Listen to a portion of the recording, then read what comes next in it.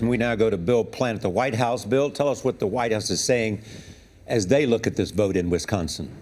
Well, good morning, Charlie. You know what? The White House isn't talking. The president very carefully kept his distance from this recall election because polling had shown all along that while it was very close, Walker was likely to win.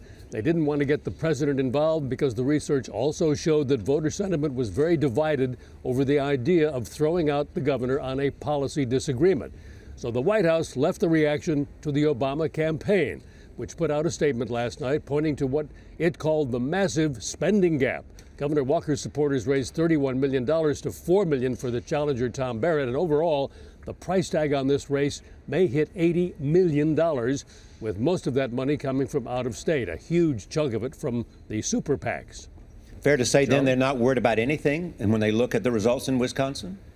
Well, they don't particularly like the results, but they look at the exit poll that Dean noted, which showed a 7-point lead for the president over Romney last night.